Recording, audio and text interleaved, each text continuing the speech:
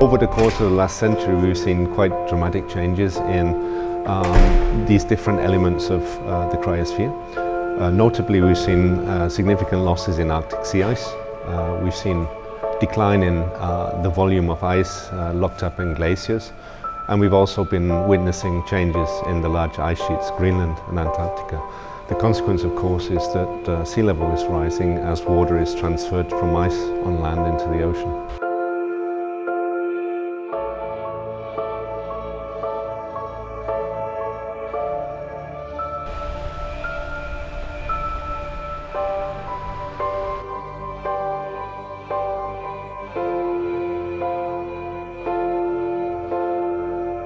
Talk about the impact of melting snow and ice surfaces in terms of what's known as the albedo effect.